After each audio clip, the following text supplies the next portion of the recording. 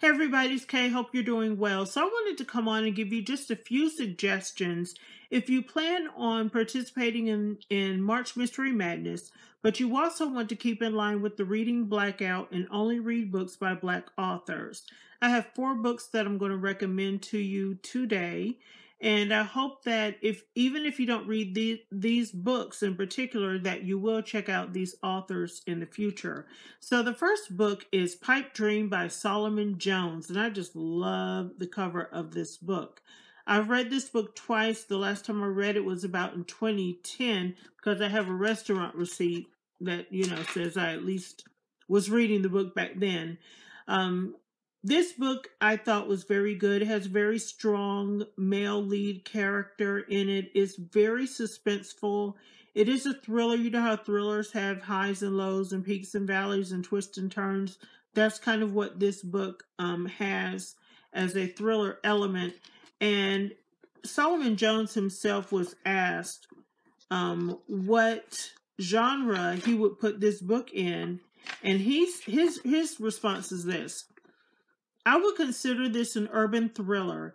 It's like Scott Turow without the courtroom, with a splash of color and a generous helping of ebonics. It's not quite Iceberg Slim or Donald Goins. It's a little more cerebral than that, the shade of it all. But it's just as gritty, hopefully without the blaxploitation element. I'm ashamed to say the blaxploitation element is kind of what I like about Donald Goins.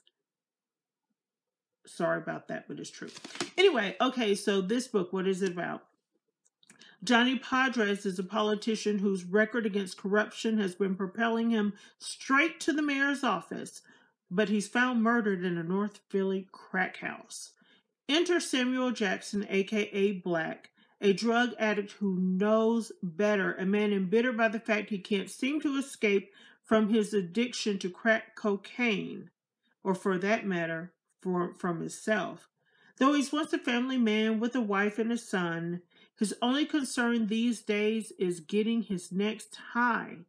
That is, until he stumbles across his friend and fellow crack addict, Leroy, and both of them become the prime suspects in the murder of Johnny Padres.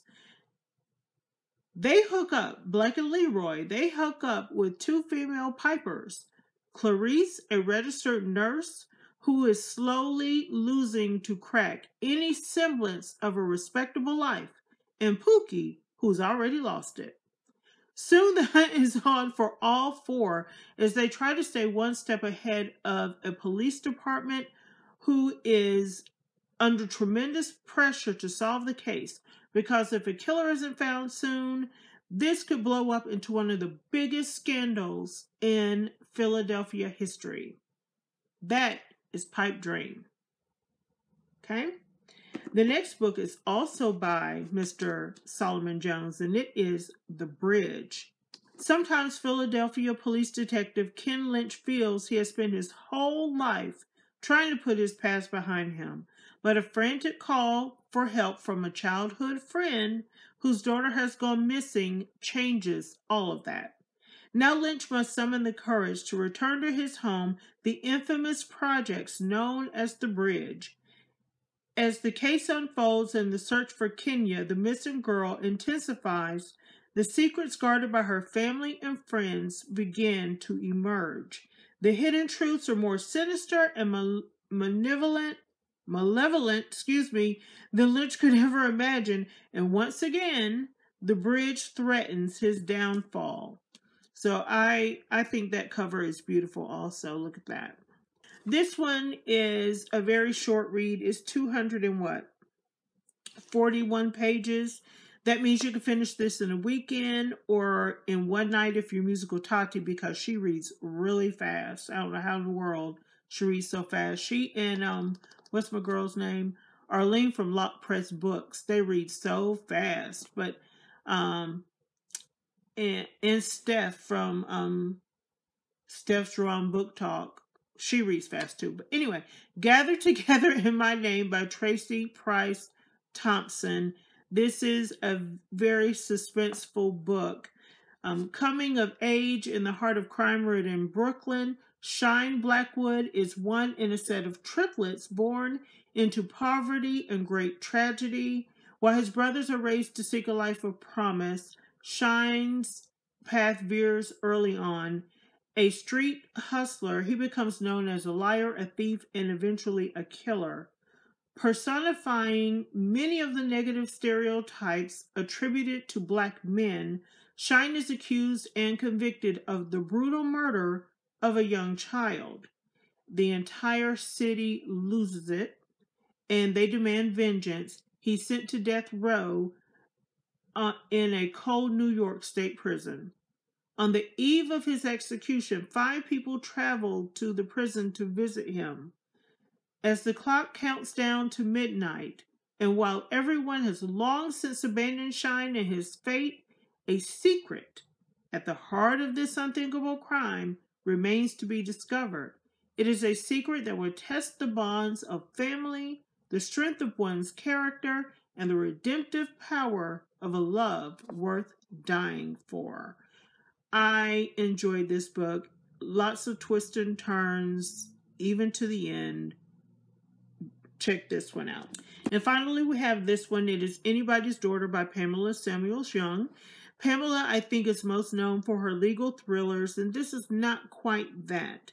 So, 13-year-old Brianna is ecstatic because she's finally going to meet her boyfriend, a boyfriend that she met on Facebook. However, she is horrifyingly surprised when she finds out her boyfriend doesn't exist. It's horrifyingly a word, she's been catfished, and instead she is hurled into the shocking underworld of sex trafficking. Now, Brianna's Uncle Dre, with his own criminal past, he's not going to just sit by and let the police look for his niece. He's going to find her himself with the help of Angela Evans, a woman who works with girls who have been exploited. He sets out to bring Brianna home, but the path he chooses to take could end up harming her and himself. Again, that is Anybody's Daughter, Pamela Samuels-Young. And some of her other books, legal thrillers, would be, I think, Every Reasonable Doubt, In Firm Pursuit, Murder on the Down Low, Attorney-Client Privilege, and Buying Time. Okay? I love that cover. Gorgeous.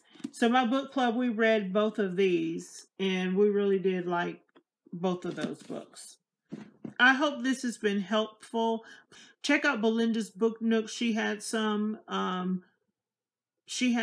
suggestions on her channel as well, and always Troy Tao has some good ones on his. So stay tuned for more videos. # everything March Mystery Madness, and I'll see you next time, okay?